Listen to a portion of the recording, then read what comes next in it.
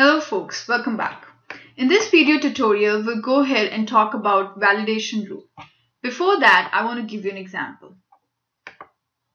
So we are trying to create a new position record and we'll provide a value.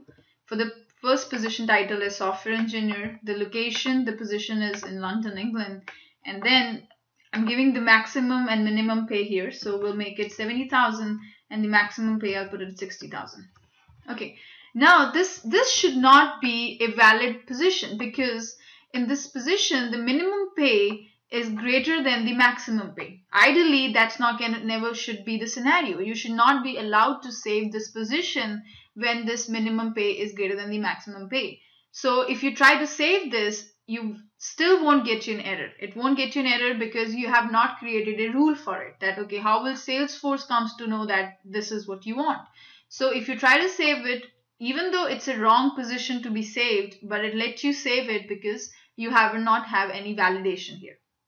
Now, before the user clicks on the save, I want to do a validation on this. Okay, you should not be allowed to save the record if this is the scenario. So we have to go ahead and create a new validation rule for this. So for new validation rule, click on the quick access menu, go to the view object link. And from the view object, if you scroll down, you will see a block saying validation rules. In this validation rule, go ahead and click new. Now the first thing is what is the rule name? So you will say minimum pay rule.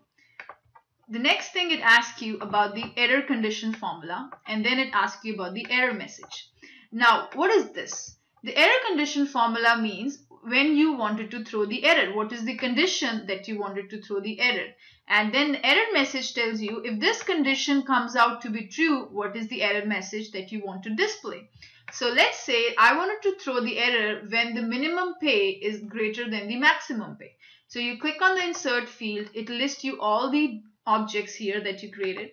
So we have position, and on the right side of the position it will show you all the fields for the position object. From here you choose the minimum pay and you click on the insert button.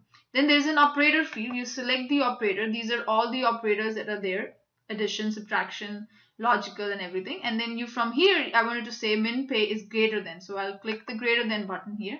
And then another one, it should not is greater than the maximum pay. So you go ahead and click on the maximum pay from here. Now this is the minimum pay is greater than the maximum pay. So this is the condition for the error. Okay. Now what is the error that you wanted to throw when this condition is true? I wanted to throw minimum pay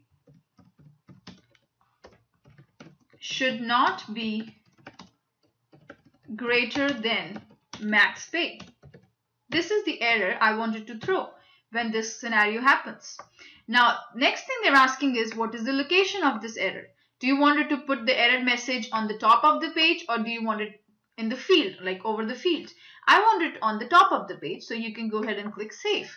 Now, this is the validation rule that you have created for the position object, and it got the status as active. Means now if you're trying to create position, and it will take care of this validation rule. If this validation rule is not working the way we expected, it will throw an error to us. So if you go ahead and click on the position, and we open the position that we just created, the software engineer. Now if you try to save this position, it should not allow you because now we have added a validation rule which takes care of this. So if you try to save it, it will throw you an error saying minimum pay should not be greater than the maximum pay. If you want to save this value should be greater. So I will make it as greater than the minimum pay. Now if you save this, it will let you save this record. So this is the validation rule that we have created, and this validation rule applies any kind of new positions that you create for the existing positions and for the new position. So if I go ahead and create a new position, let's say I create a position for Java developer, and the location I select is, let's say, Sydney, Australia. Minimum and maximum pay I give as 80,000 here, and the maximum pay I'll give as 70,000. It should not allow me to do that because we have created a validation rule. It will give me an error. So if you want to save this record, it has to be greater than the maximum pay. Go ahead and click save. Now in this tutorial, we learned about a validation rule. In the next video tutorial, we'll create one more validation rule for this application that we're creating, and also we'll talk about formula fields. Till then, stay tuned and thank you.